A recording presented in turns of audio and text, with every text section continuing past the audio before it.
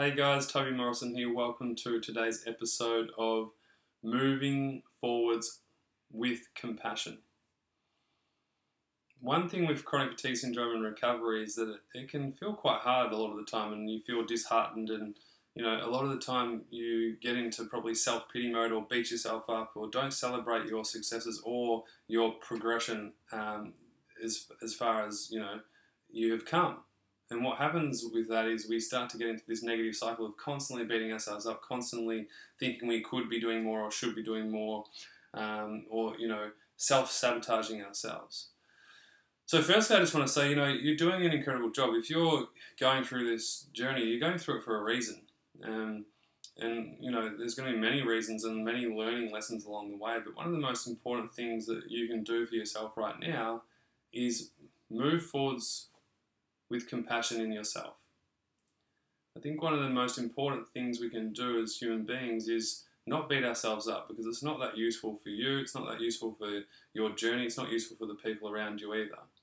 So rather though, if you do have a bad day, if you have a bad week, or if you're not doing the right things, just be okay with it. Be okay with it. Yeah, it might be a bad day and that's okay, but tomorrow's a new day. But the most important thing is walking and moving forwards with compassion, because if you do that, you'll realize that you can be kind to yourself.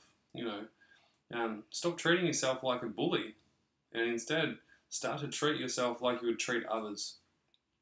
Start to see greatness from other people in yourself, rather than constantly looking at the lack of. Start to look at the full of within you, if that makes sense. So I just wanted to share with you this short video to start moving forwards with compassion, start moving forwards with a bit of self-love. If you do fall off the bandwagon, or if you do start, self-sabotaging or procrastinating, it's okay. It's not the end of the world. You don't have to beat yourself up about it. Acknowledge it, have the awareness about it, and then shift your focus to, moving forwards in the right direction.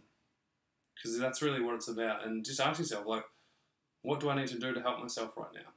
But doing it in a compassionate way that doesn't come from desperation or anger or sadness, but comes from a place of calmness and ease, so you can move forwards in the direction that you want to go without the struggle that you may have in the past. I hope that resonates with some of you. I know some of you might not get it, or you might not resonate with it, but that's okay.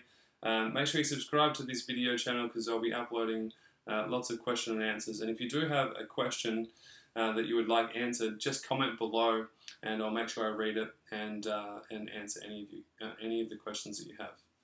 Have a lovely day, and I'll speak to you soon.